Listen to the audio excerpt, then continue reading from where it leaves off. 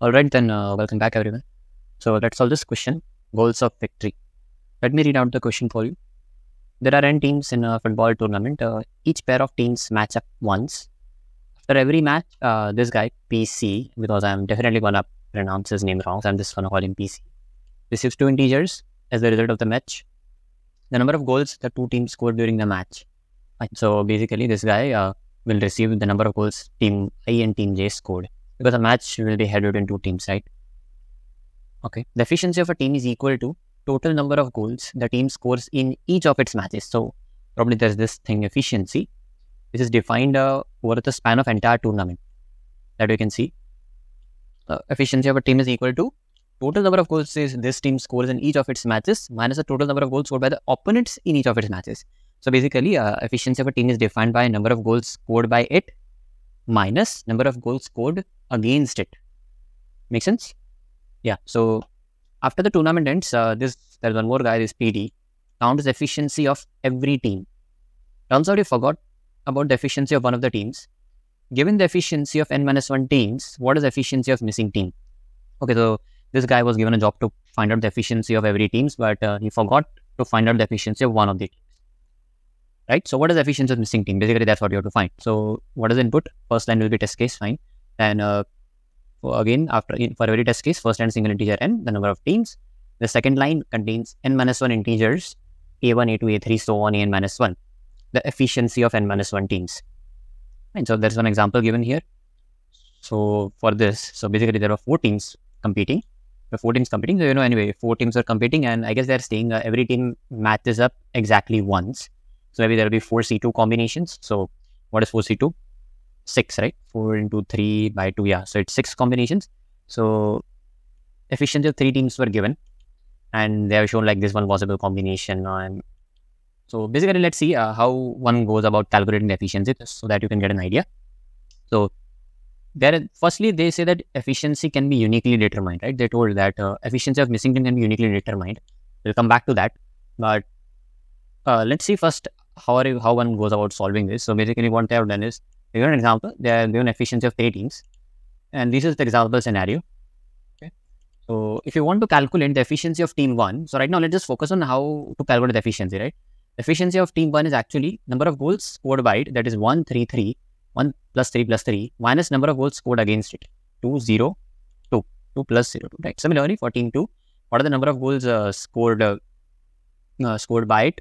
It's actually 1, 1, and here 2, right? Because it scored 2 goals against that team 1, the 2 plus 1 plus 1, and number of goals scored against it. That is 4 here, 3 here, and 1 here, right? Fine. So I think you got how efficiency is calculated. Now let's see how can we solve this. Since again, it's an A-rated question, right? So I have been telling this again and again. Just look at the constraints and you'll get an idea. Anyway, let's try to look at this question in the broader light. All right, so what the question is saying is basically there are n teams competing. Okay, so let's just take the example of what they have given. So first example, there are 4 teams competing, and efficiency of 3 teams is given. So basically, efficiency of first team is given, efficiency of second team is given, efficiency of third team is given, and fourth team's efficiency is not given, and that we have to find out basically. So A1's efficiency is actually 3, A2's efficiency is actually -4, and A3's efficiency is 5. Okay, so we are supposed to find out this A4, and they have said that this A4 can be defined uniquely. So let's see how can you go about thinking about this question. So again, as I told, there will be some trick in the constraints. So let's for now focus on this definition of efficiency. Like straight away, I would go about thinking like I have to calculate the efficiency, right? So let's focus our attention how the efficiency of a team is calculated.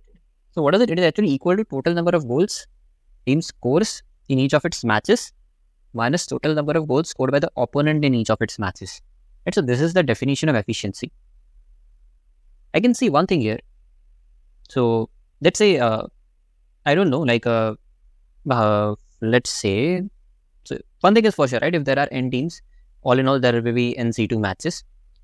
Okay, so this first, just start thinking out what comes to your mind. The first thing is there will be n C2 matches. Fine. What other thing comes to your mind? The efficiency definition. Look at the efficiency definition. total number of goals scored by this team minus total number of goals scored by opponent, right? So let's say team 1 scores a goal against team 2. So what will happen? Like, how will the efficiency of A1 and A2 be affected? If team 1 scores a goal, let's say team 1 scores a goal against team 2. So how will the efficiency affected? To A1, we will add basically 1, right? 1 will be added to A1. Into A2, 1 will be subtracted, right? Let's say A2 scored a goal, basically this T2 scored a goal against some team, maybe let's say T4. Then what will happen? 1 will be added to A2's efficiency and 1 will be subtracted from basically T4's efficiency. So what is happening here? Whenever a team scores a goal, 1 point is added to its efficiency and 1 point is subtracted from some other's efficiency. So hear me out very carefully. Let's say I'm just writing out efficiencies like this. We have 4 teams, right? So let's just take example of 4 teams. A1, A2,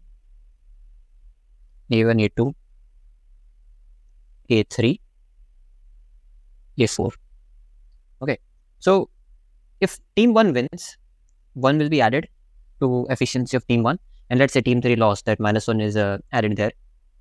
If let's say team 2 wins against team 4, so 1 is added, -1 is subtracted, right?